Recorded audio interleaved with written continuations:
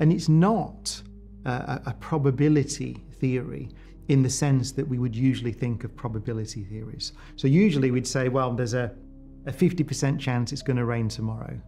Why do we say that? Why we would say such a thing? It's because we have incomplete knowledge of the system, in this case, the weather. And so we have incomplete understanding of where, I suppose at the most basic level, all those water molecules are in the clouds and so on. But we don't have enough knowledge to precisely calculate what is going to happen. And so we assign probabilities to it, which that reflects our ignorance of the situation. The key difference in quantum theory is that these probabilities are fundamental. They are fundamental to the description of nature.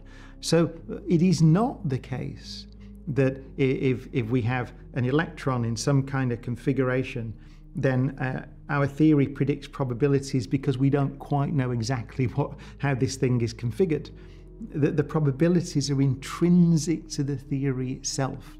And pretty much all of the intellectual challenges and the confusion around quantum mechanics comes from that very simple property.